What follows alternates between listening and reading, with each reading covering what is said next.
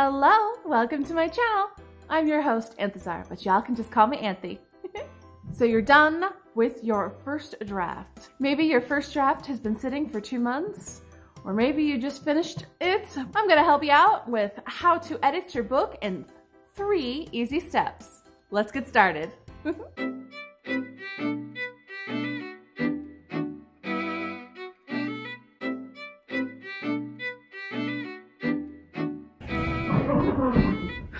Oh my word. To help you get into the mindset of editing your book, I've got a couple of mini steps to help you get started. To get in the mindset of editing, I would suggest that you look at it positively instead of with a negative eye. Yes, it's a lot of work. Editing will always be a lot of work. And for some, it's more work than, than writing the darn book. But look at editing as something that you are now mining and discovering new things, and that will help you in your editing process. If you finished your first draft, then I would suggest letting it rest. A lot of people suggest this, but I definitely want to restate it. Letting your book rest for a while can definitely help. Whether it's a week or 2, you know, you come back to it with brand new eyes and with a new perspective. So definitely let your novel rest for a while.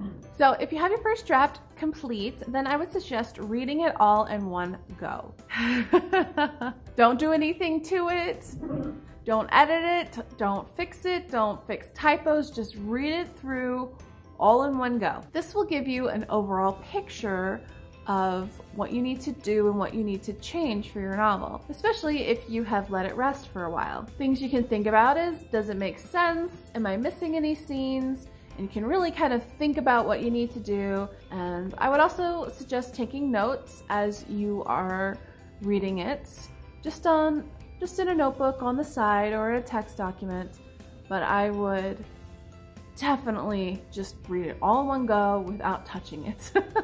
I know that's tough. I know that's tough, but all right, let's get into the 3 simple editing steps, shall we? Step number 1, comprehensive edit. This will probably be your most difficult step because you are fixing your plot and anything that might have gone wrong. Maybe you had an outline and then you greatly strayed from that outline, so you have no idea where you're going with it. Something like that will happen in a comprehensive edit. You'll be adding new scenes and you'll be stripping away scenes as well. During this comprehensive edit, I think it will also be the most fun because you can add things to your work and you'll be able to discover new gems in your editing. I personally love editing. I know for a lot of people, editing is super hard and super difficult, but editing during these stages is like mining for gold and diamonds because you have the raw material that is your first draft. But as you're editing with a comprehensive edit, you'll be able to discover brand new things about your characters, about your world, and about your story. It can be so exciting and so much fun, and I really love that process of discovering new scenes, and it's just a wonderful process. For me, I know for some it's not. In your comprehensive edit, this is definitely where you would take out chunks as well. If certain scenes are not working for you, or there are a lot of meandering scenes and dialogue, this is the perfect time to strip them down and make them more cohesive. I would suggest looking at how you can improve the novel and you can improve the flow of the novel and, you know, bring it all together. Step number 2, line by line, paragraph by paragraph edit. For some, this will probably be the most boring, but it's probably some of the most important. Once you have your novel and the plot is good and you have all of the scenes that you want, now it's time to go line by line, paragraph by paragraph, and making sure that you're saying all that you need to say and tighten your sentences and make them flow better. This is probably some of my favorite stuff because I get to tighten my work and I really enjoy it when I get into the mindset of it. It's something that I enjoy. I don't know why I enjoy editing so much. I don't know why. Anthy be cray cray. Part of this process is how does your paragraphs and your lines look on the page? Personally, I think that white space in your novel is very important. So my book is not all like this, but I make important focus on these concepts and words. And this white space brings a different visual on the page. Now, you're not always going to see this in Kindle format, but I do try to be aware of that as well. White space on your page is not something to be afraid of or to fill up completely. The book Aragon by Christopher Paolini has very little to no white space. And paragraphs are just huge on the page. And that's something that I would advise against. I realize when your book has a ton of words and is huge, that logistically it's not great to make more paragraphs, but something to consider for the ease of the reader is to not make extremely long paragraphs, but to make shorter paragraphs, because in Kindle format, if you have a semi-long paragraph in your print book, it'll turn out differently in Kindle and will look like a block of text on your phone.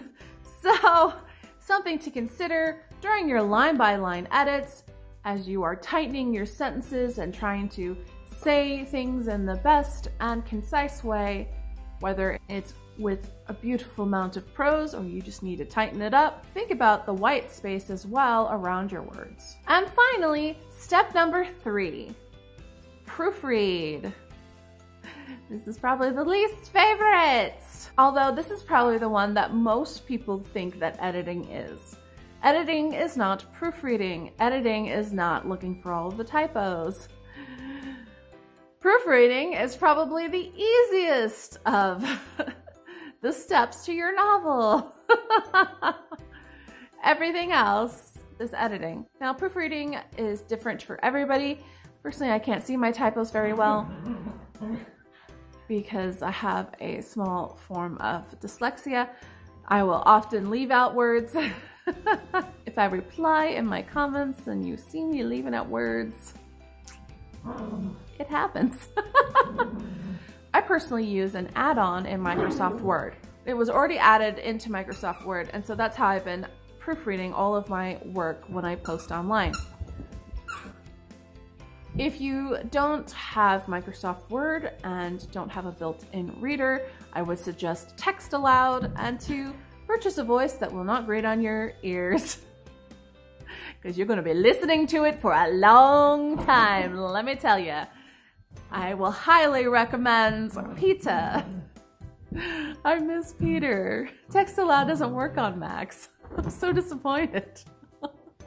So yeah, proofread your work, whether you use a reader to read it out loud to you, or you can trust yourself to catch all of your typos.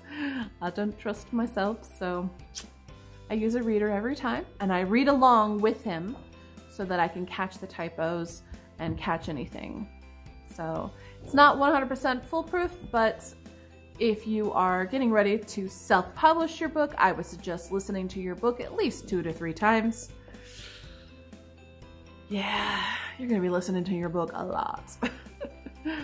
Don't hate it in the end, please. Well, alrighty then, those were my 3 simple steps to editing your first draft. It's a long process, but a fulfilling one. Let me know down in the comments below what you think of these 3 steps and if you have done them before. And let me know where you are in your editing stage or in your drafting stage. Tell me about it, and we can encourage each other to keep going on writing our books. All right then, thank you so much for watching. I hope you enjoyed it. If you did, then please give it a like and subscribe to my channel. I make videos on Mondays and Fridays. Until next time, bye!